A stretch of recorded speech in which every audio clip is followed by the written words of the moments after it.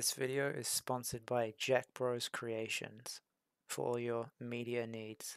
Check them out on the website, link in the description below.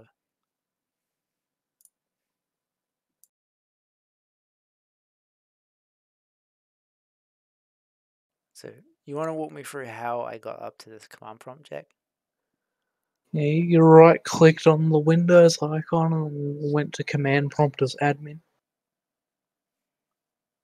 Yes, we have that. Yeah. And then I copied in this sfc /scannow. Boom. And it did it. And then it came up with this error. And it says it successfully repaired them. Then I ran the scannow again just to be sure.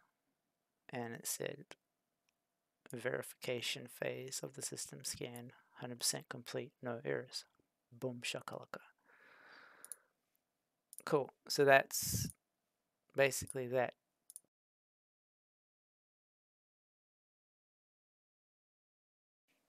Now just switch it over. If you want to right click anywhere on your taskbar in a blank space. Yes. And then go taskbar settings. Yes.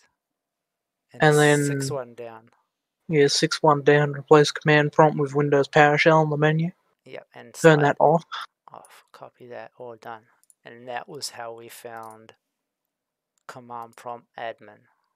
Booyah. Cool, I'm gonna close that. Or an additional way to find command prompt is by going to the Windows search, typing in CMD, and then clicking run as admin when the thing that pops up.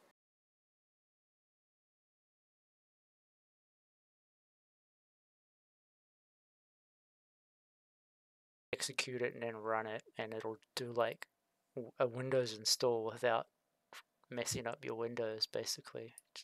All settings and files and games and etc. will remain the same. And it takes about a good 10 to 20 minutes, right? Because it does all Yeah. the blue stuff, multiple restarts, and then it'll come back just good.